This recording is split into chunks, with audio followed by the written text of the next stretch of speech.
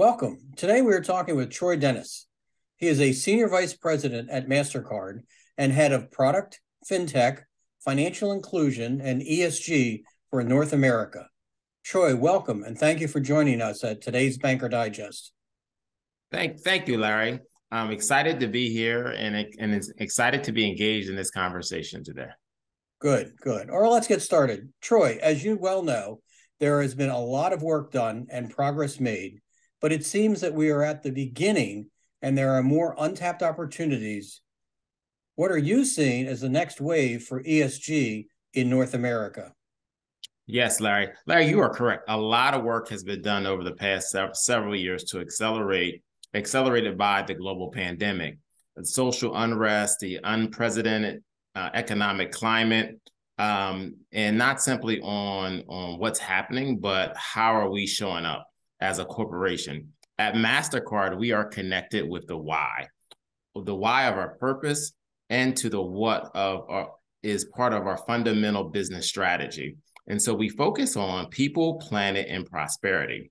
And we are concentrating our efforts to drive the collective action to demonstrate the impact of the communities, the environments, and how we operate. And so as we look forward to ESG, we focus around those three priorities: people, planet, and prosperity. And in that, we go deep around, how we show up at work around our people, around the planet. How do we protect the planet? How do we use the powers of MasterCard, our reach, our global reach, and our reach within the U.S. and within North America to impact the climate and impact the changes with our technology, with our data, with our key partners. And then in terms of prosperity, we strongly believe if you help the community, you help the environment, that we will all prosper. Great. Thank you, Troy. So thinking about that, how are you translating ESG objectives into product offerings? Thank you, Larry, for that question. Great question. As the head of ESG for North America and product offering, this is right center into my remit. And so what we do is we focus, I talked earlier around people, planet, and prosperity. And so you talk about people, we pledged $500 million to the Black community through our In Solidarity efforts. The way we show up is in several forms: financial education, financial literacy. And we also, from a product standpoint, we use our prepaid product. I lead prepaid for North America.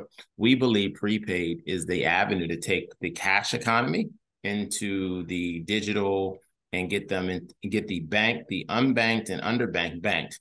And it starts to build trust. The prepaid product starts to build trust and starts to get them into the digital economy. As you well know,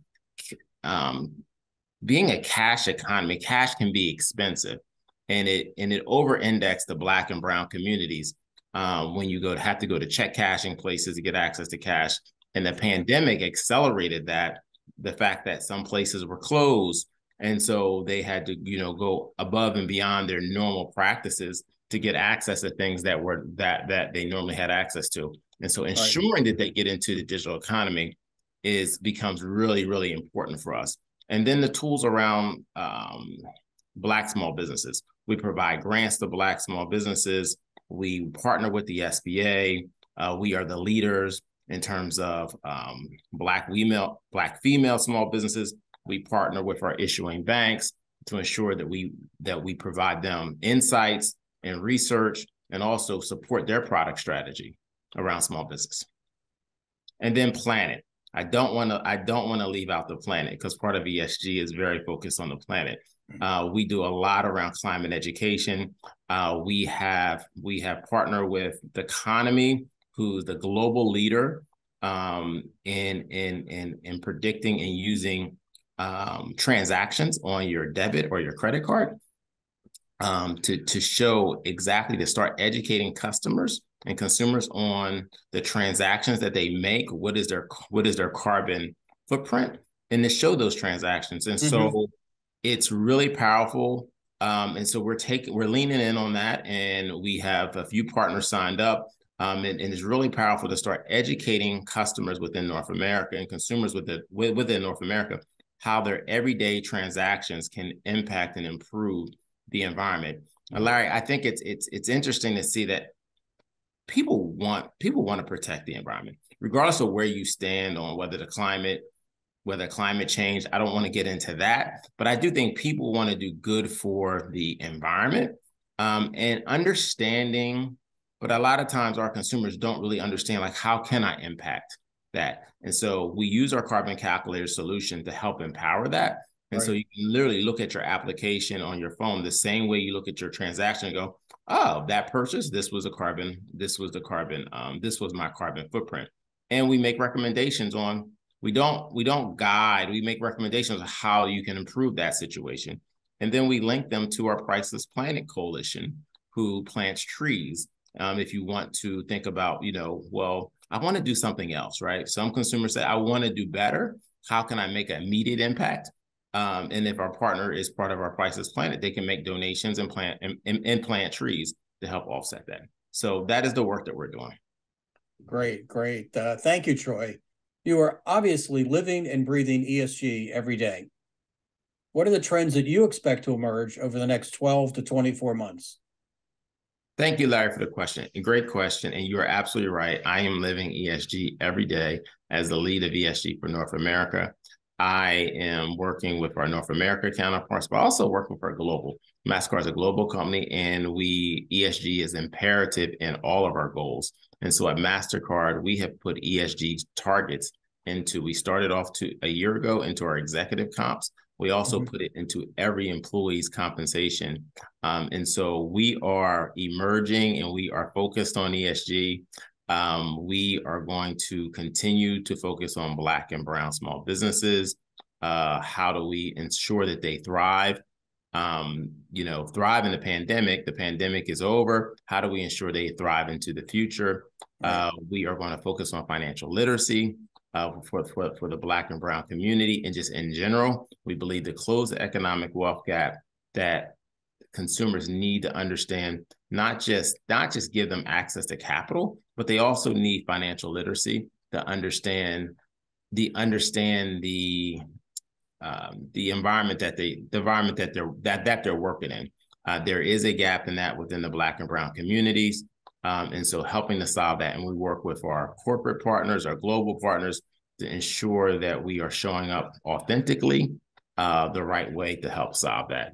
And then the planet, we are going to continue to enhance. I talked a little bit about our carbon calculator solution. We have a roadmap in place, and we will continue our advancements around carbon calculator, so consumers understand their carbon footprint. We work on sustainable plastics to work with our corporate partners on making solutions around sustainable plastics, around our inclusion strategy. We have what we call the True Card in place, where consumers who may not identify with the name that they were given, they can put the name on their card. We also have the Touch Card for blind consumers, seeing impaired consumers, so they can recognize the card. So I think at MasterCard, we are taking a holistic approach to ESG, hitting on the E, the S, and the G.